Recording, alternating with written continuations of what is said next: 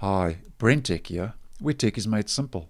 With the official announcement of Windows 11 last week on the 24th of June 2021, Microsoft mentioned that the Windows 11 operating system would be a free upgrade from Windows 10 if your current Windows 10 hardware requirements met the system requirements to be upgraded to Windows 11.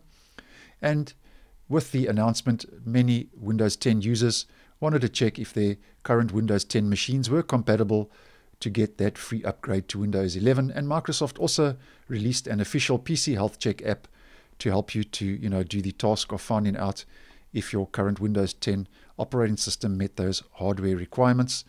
And unfortunately though, lots of Windows 10 users found their systems weren't suitable for an upgrade, and it didn't give you much information or too many reasons why in the PC Health Check app.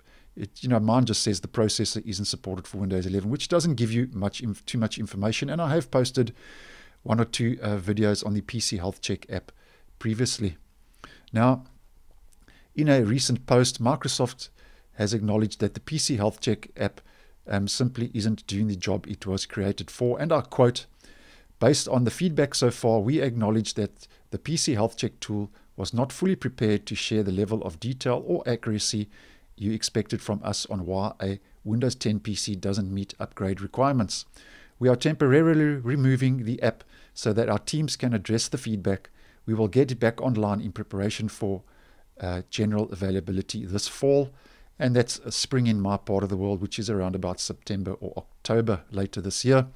And if we just pop over to the Microsoft website, we can see they have actually taken it down from the Microsoft webpage, and it just says coming soon. So if you want to go find the app, you won't find it. It's only been re-released again this fall or spring, wherever you find yourself in the world. Now, the good news is there are other tools available you can use to check if your PC meets the hardware requirements to be upgraded to Windows 11. And one I've actually posted a video on previously. It's called Why Not Win 11. And I actually found this a lot more user friendly and gives you a lot more information regarding why your PC will or won't meet those hardware and system requirements to be upgraded for free to Windows 11. And with this one, you actually get frequent updates.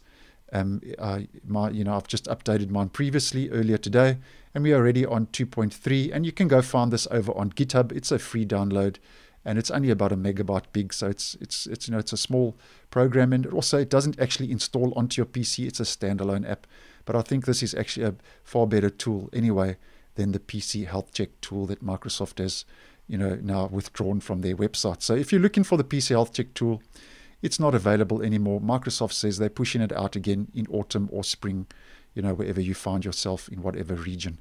So I hope you found this video useful. Once again, thanks for watching, and I will see you in the next one.